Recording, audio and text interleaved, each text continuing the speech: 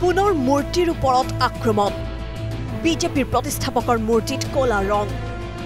লেনিনৰ পিছত আক্ৰমণৰ লক্ষ্য শ্যামা প্ৰসাদ এই দৃশ্য বুধবাৰৰ পুৱাৰ কলিকতাৰ যাদৱপুৰ বিশ্ববিদ্যালয়ত থকা ভাৰতীয় জনসংঘৰ প্ৰতিষ্ঠাপক শ্যামা প্ৰসাদ মুখাৰ্জীৰ প্ৰতিমূৰ্তিত এনেদৰে কলা ৰং সানিলে নিশা পুৱা প্ৰতিমূৰ্তিটোত এনেদৰে ৰং সনা দেখা পোৱা গ'ল লগে লগে সৃষ্টি হয় তীব্ৰ প্ৰতিক্ৰিয়াৰ ইতিমধ্যে ৬জনকৈ লোকক গ্ৰেপ্তাৰ কৰিছে আৰক্ষীয়ে দক্ষিণতো মূৰ্তি আক্ৰমণৰ ঘটনা জনপ্ৰিয় দ্ৰাবিড় নেতাৰ মূৰ্তিত আক্ৰমণ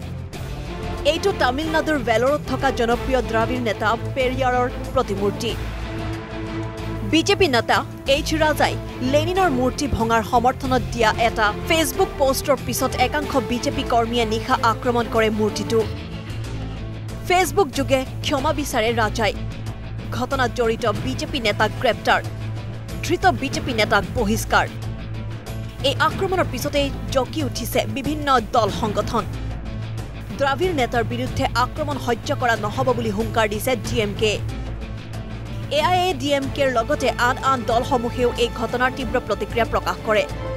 আনহাতে সিপিএম নেতা প্ৰকাশ কাৰাট আৰু সীতাৰাম য়েচুৰীয়ে এই বিষয়টো সম্পৰ্কত মন্তব্য দিবলৈ অস্বীকাৰ কৰে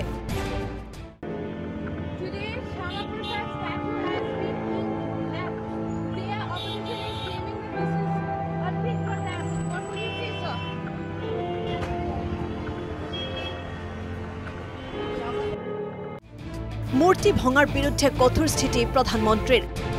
মূৰ্তি ভঙা কাৰ্যৰ গৰিহণা নৰেন্দ্ৰ মোদীৰ বিৰোধিতা অমিত শাহৰো দোষীৰ বিৰুদ্ধে কঠোৰ হোৱাৰ নিৰ্দেশ প্ৰধানমন্ত্ৰীৰ নিৰ্দেশৰ পিছতে সকলো মূৰ্তি ভঙাৰ ঘটনাত জড়িতৰ বিৰুদ্ধে কঠোৰ পদক্ষেপ ল'বলৈ সকলো ৰাজ্যক নিৰ্দেশ দিছে গৃহমন্ত্ৰী ৰাজনাথ সিঙে और इस संबंध में हमारी होम मिनिस्ट्री ने एक एडवाइजरी भी जारी की और इतना ही नहीं बल्कि हमारी पार्टी के राष्ट्रीय अध्यक्ष ने भी कहा है कि यदि इसमें कोई भी किसी के संबंध में यदि मिलेगी तो आवश्यक कार्रवाई की जाएगी तो मैं सभी राजनीतिक पार्टियों से भी अपील करना चाहता हूँ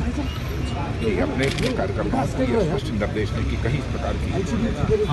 किसी हरकत में कोई इन्वॉल्व न हो ब्यूरो रिपोर्ट असम टॉक्स।